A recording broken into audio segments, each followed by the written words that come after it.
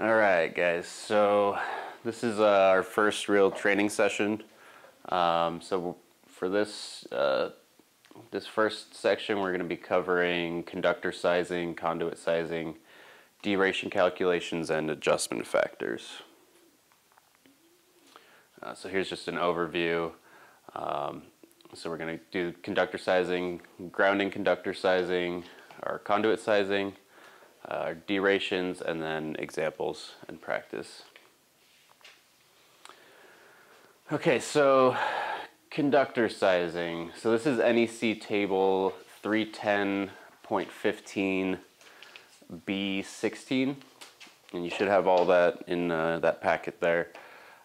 So this table is really used for determining the appropriate size for your conductors. So basically you're going to be looking at these ampacities, and you want your conductor ampacity to be larger than or equal to the ampacity of the overcurrent protection device. So basically the size of the circuit, you need to make sure that the ampacity of your conductor is larger than that overcurrent protection. For example, a 60 amp circuit, it falls in between these two values here, so we have to go to the next largest, so that would be a number 4. And we're talking about copper here, so copper is on the left side and aluminum or copper clad aluminum is on the right.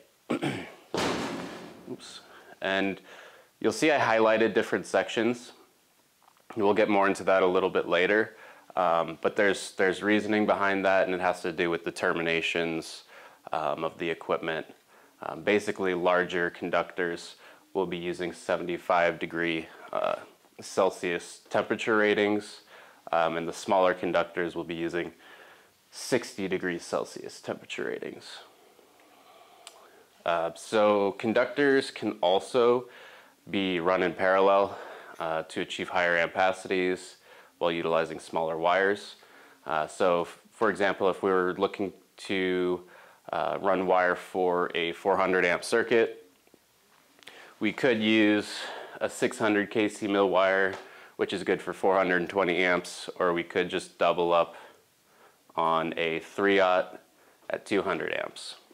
So that would be a total of 400 amps. So there's some variation depending on how we want to do the design. Sometimes a single conduit, single conductor set is better. Sometimes parallel sets are better. That's often determined on site and by the contractor. Sometimes bending smaller wires is easier to do than bending those thicker gauge wires. So moving on. Oh, went too far there.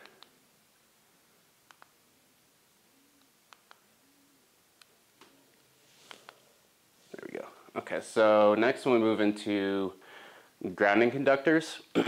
So these diagrams are pulled directly from the NEC, the 2017 NEC specifically. So you'll see here we've got an example of service equipment. We've got 3/0 conductors coming in. We've got our neutral up here, and then our entire grounding system. So when we're creating our one-line diagrams, and we have our service grounding, this is what that is in reference to. You'll see you got your ground rods, your ground rings, your concrete encased electrode, which is also often called a UFER, and then also an underground metal water pipe. So this is like a standard typical service. This diagram here is showing like a gutter assembly with this neutral terminal block and the various grounding connections there. You'll see you've got your main bonding jumpers and your supply side equipment bonding jumpers. So when you're constructing your one line, you'll see MEB or MBJ on your grounding details, and this is what that's referring to: your main bonding jumpers and your equipment bonding. So down here we're showing a equipment grounding conductor. So that's from our service equipment to our load. So if we had like a meter disconnect set up here, this would be our panel. We have the equipment grounding in between those two. So that's just a basic overview. There's a lot more that goes into all of these, sizings, whether it be your main conductors or your grounding conductors. There's just a ton of stuff in the NEC. So if you want to take a look at that, you can read a little bit more into it. There's a ton of information there, so there's no shortage. So when we're grounding, or when we're sizing our grounding conductors, the first thing we want to really do is determine what type of grounding conductor we're sizing.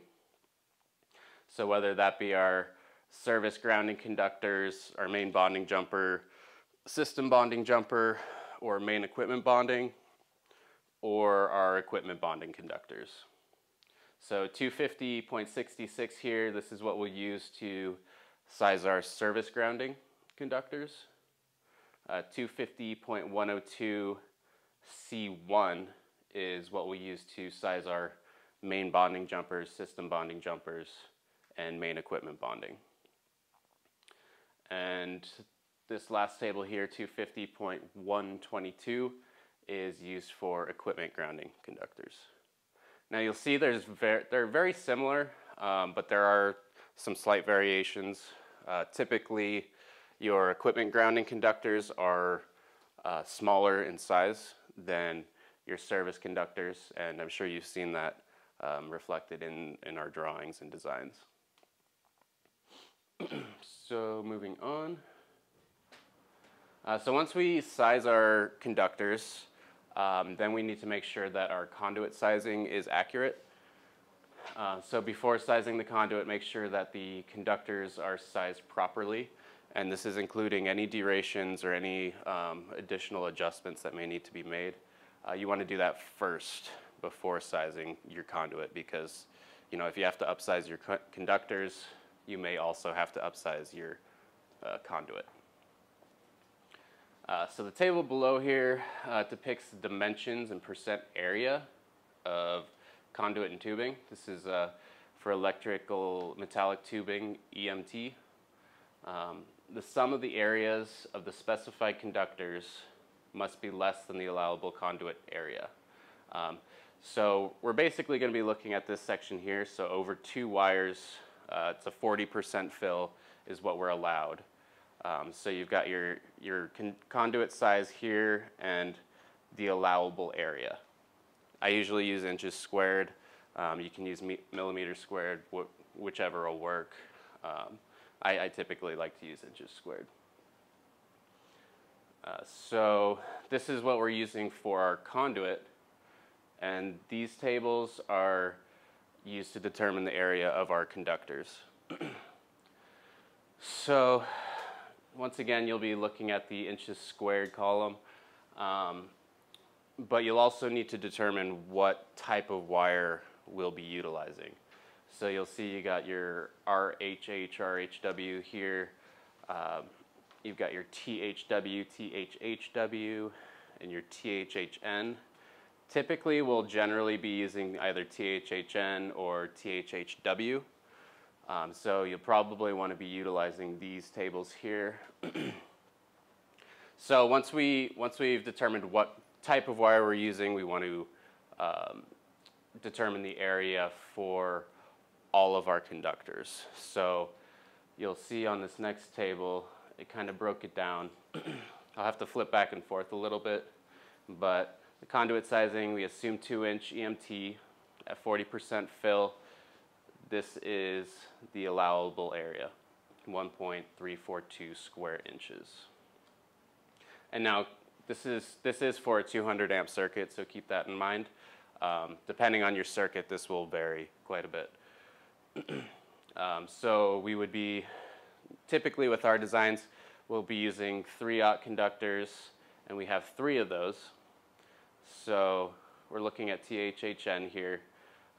So if we go back to the last table, THHN, 3/0, and our value is 0.2679.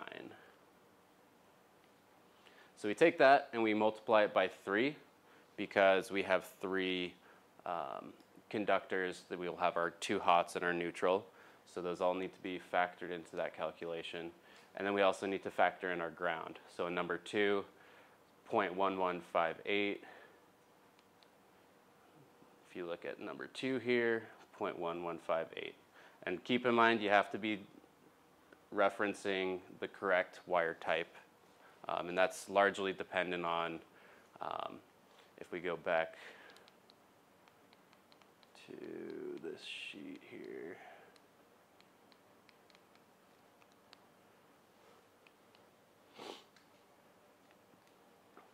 This here. So you'll see up at the top, you've actually got your wire types. So 75-degree rated conductors, THHW, and then your THHNs are 90-degree rated. So you have to take that into consideration when you're actually doing these calculations.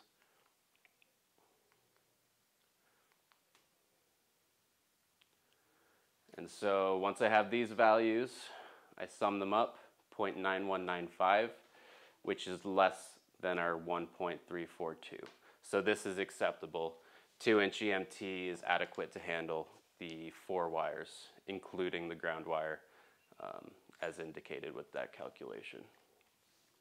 So we'll want to do this when we're sizing circuits, whether we're working in 3-phase, single phase, that's always something that we want to consider. Most of our drawings are pretty standardized, so they're, from job to job, there's not a whole lot of variation, which is why you don't see, you don't really have to work through this calculation too often. But this is how we've arrived at those standards, and this is basically what you would need to do if you had to size a different circuit with different conductors and conduits.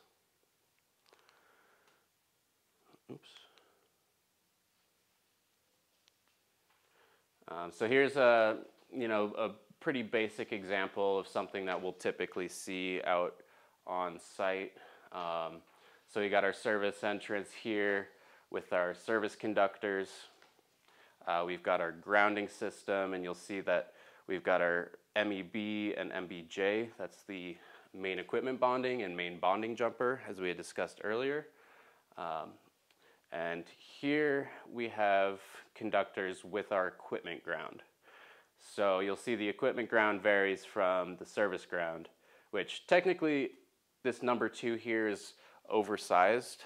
And that's just kind of a standard that we use with these various carriers. There's no code violation for oversizing a conductor. There's only an issue if you're undersizing. So that's perfectly acceptable. There's nothing wrong with that. And then this is another example of a branch circuit feeding another panel with another equipment grounding conductor as well. So you got your service grounding, your main bonding jumper, supply bonding jumper, and main equipment bonding, and then your equipment grounding conductors here.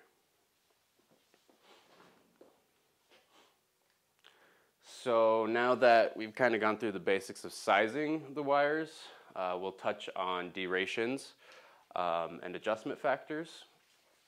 So this table here, there's a couple varying instances where we'll use deration calculations or they're required by the NEC. This first instance is for NEC table 310.15B2A. It depicts ambient temperature correction factors.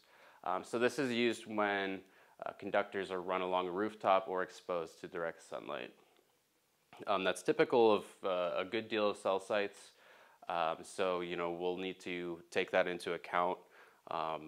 Make sure you're looking at where your conduit and conductors are routed, and if they're along a rooftop exposed to direct sunlight, we'll need to take this into account.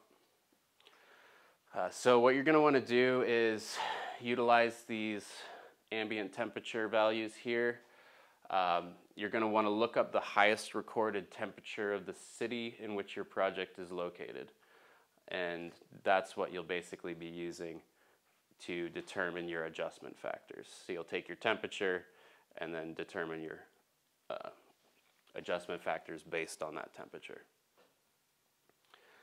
The temperature rating of the conductor to be utilized will be dependent upon the size of the conductor being derated. So that's once again referring to the 90 degree, 75 degree, or 60 degree columns. And we'll get a little bit more into that, I think, in a slide or two. So the second instance, our most common instance that we'll use some sort of deration calculation is when we have more than 3 current carrying conductors in a raceway or cable. So this NEC table 310.15 B3A is representative of those adjustments. So another way to say that is this calculation is required when multiple circuits are run in a shared conduit. So you'll see that depending on the number of conductors, you'll have to derate by a certain percentage. So you'll also see that as we increase the amount of conductors in a conduit, we have to derate more and more.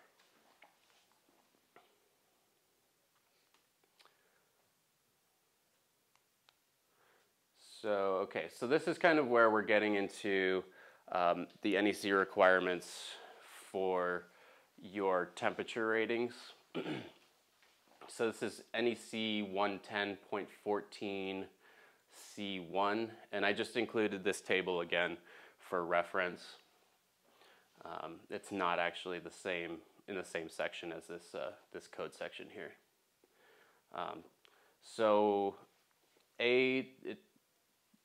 This is basically what the code section says.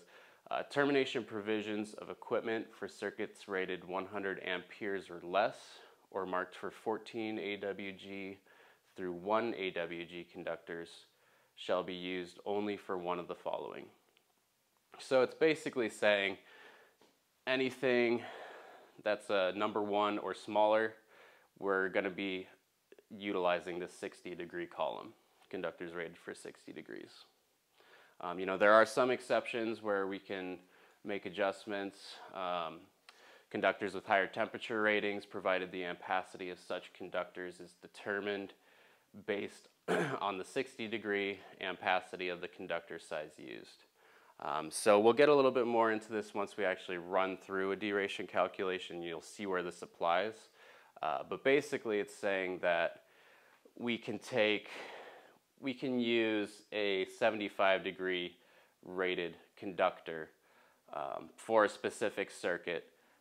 But if we're doing that, if it's a number 1 or smaller, we have to use these values.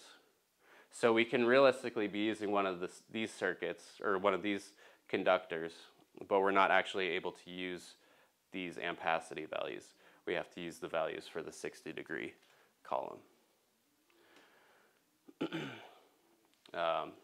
So a similar thing for the conductors larger than number 1s. So termination provisions of equipment for circuits rated over 100 amperes or marked for conductors larger than 1 AWG shall be used only for one of the following. And conductors rated for 75 degrees C, or conductors with higher temperature ratings, provided the ampacity of such conductors does not exceed the 75 degree C ampacity of the conductor size used. So it's similar here. You know, you can use a 90 degree C conductor when you're derating, but you can't exceed these ampacity values. So we'll get a little bit further into that here. So this is what we'll typically show on our drawings when we're depicting these sort of deration calculations. So this is for a 200 amp circuit being derated for ambient temperature corrections. This is typical for something conductors run along along rooftops or exposed to direct sunlight. So let me see here. They might have made a mistake on that. So if we go back to this table, our temperature for this particular instance was 105 degrees. So we'll be looking at the 90-degree column and the 75-degree column. So our values are 0.82 and 0.87. And you can see that here. So we've called out our temperature that we're utilizing. And then we've got our 75-degree rating and our 90-degree rating, so 0.82 and 0.87. So for a 200 amp circuit, we're going to calculate using a 90-degree C conductor such as THHN, and we're going to look at utilizing 4/0 because we are derating this 200 amp circuit, and 3/0, you can see if we have to derate at all, we're going to be under that 200 amp value. So we'll take our 90-degree C 4/0 at 260 amps, and we'll multiply that by our 90-degree adjustment factor, which is 0.87, and the result is 226.2 amps. Now you'll see that 226.2 is less than 230 degrees, so we meet the requirement that we can't exceed our 75-degree column. That's what this entire code section is in reference to. When we derate our new conductors, we cannot exceed that 75-degree column. So since our new value is less than that, then those number 4/0 THHN conductors are acceptable for the new circuit. And our ampacity is that 226.2 value. So after you're done derating, don't forget that you're also going to have to adjust your grounding conductor based on that deration adjustment. So you'll see two examples here. We've got an example for a 100 amp circuit and a 200 amp circuit. Since we were just talking about the 200 amp circuit, we'll just look at this one. So on this table, we've got our previous wire size and our new wire size. So we had 3/0 previously, now we have 4/0, and our circular mill values for each of those wires. We also show our previous grounding wire size, which was a number 6, and the circular mills for that as well. And what we're trying to find here is our new grounding conductor size. So the formula for that, that electrical grounding conductor, is our new wire circular mills times our previous ground wire circular mills divided by the previous wire circular mills. And you might want to, take some time to really look through these calculations and see what we're doing here, because it can get a little confusing. But it's kind of broken down on the next sheet here as well. So this table, yet another table that we're obtaining additional information regarding area. This time we're utilizing circular mills. And so that's how we're obtaining these values here. And I've highlighted everything so it's nice and clear for you guys. And so once we run that calculation, we arrive at a result of 33,090. So then we have to go back to this table and see where that falls in respect to the circular mill values. So you'll see it's between a number 4 and a number 6. A number 4 is 41,740 and a number 6 is 26,240. So we'll have to go with a number 4 in that case, because our calculated value is 33,090. So you'll see, we mentioned it here, from Table 8, Chapter 9, the nearest circular mills equal to or greater than 33,090 is 41,740, which is equivalent to a number 4 copper wire. Therefore, the adjusted size of that grounding conductor for the number 4/0 is a number 4. And we'll have to run through these calculations anytime that we're making conductor derations or any sort of adjustment. So here's just kind of a step-by-step, kind of breaking it down a little bit. So first you want to determine the type of adjustment factor to be utilized for the deration calculation, whether that be an ambient temperature adjustment or an adjustment for more than 3 current carrying conductors. After that, we're going to want to determine the size of the unadjusted conductor for that particular circuit. So that's where you'll use that 310.15 table, and you'll see what conductor is adequate for that circuit. And that's what we'll start with as our unadjusted. After that, we'll apply the adjustment factors per the applicable table and determine the new adjusted conductor size. From there, we'll have to adjust the grounding conductor to accommodate for the new adjusted conductors, and then finally verify our conduit sizing and upsize as necessary. So here are a few examples. 100 amp 2-pole circuit. The conductors are run along a rooftop, and we're in the city of Phoenix. Excuse me. And then also the second example is 2 20 amp single pole circuits, and these conductors are routed in a single conduit.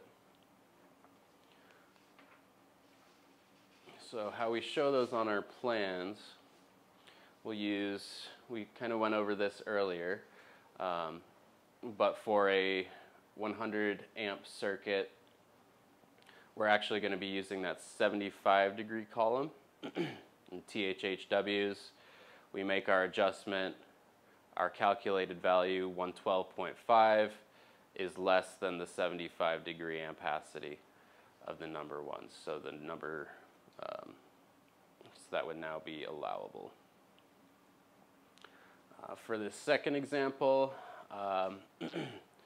we've got a total of 4 current carrying conductors in a single conduit, because each of these circuits will have 2 current carrying conductors. And so for that 4 current carrying conductors, the adjustment is 80%. So we'll have to use number 10s in that case. So 80% times 30 amps, which is the rating for number 10, is 24, which is larger than our overcurrent protection. So that's how we do that. And then I left this one kind of open-ended for you guys to kind of give it a shot yourselves. There's varying different types of, whether it be sizing or derations, but it's pretty broad and pretty much covers all the bases here. So if you guys want to give that a shot, you can check with me, and I'll let you guys know how that looks. But yeah, there's some practice there, and that'll pretty much wrap it up. But if you guys have any questions, I know there's kind of a lot of information here, a lot of different tables to use. So if anyone has any questions, come to me, and we'll get that all squared away. But thank you guys for listening, and I appreciate the time.